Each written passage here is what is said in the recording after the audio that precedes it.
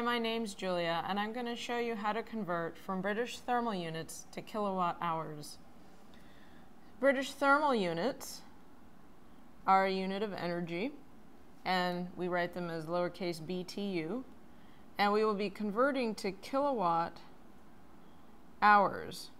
Kilowatt hours can also be written as kilowatt-hour or kilowatt-h,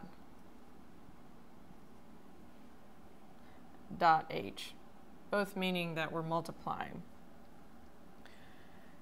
British thermal units in kilowatt hours measure energy. Kilowatt itself, without the hour, is a unit of power, and power measures the energy converted per unit of time. So if we then multiply that by a unit of time, we have a unit of energy. So we got 2 units of energy, and 1 British thermal unit equals about, it's roughly equal to 2.93 times 10 to the minus 4 kilowatt hours. So for every BTU you have, if you multiply it by 2.93 times 10 to the minus 4, you'll get the kilowatt hour equivalent of your BTU.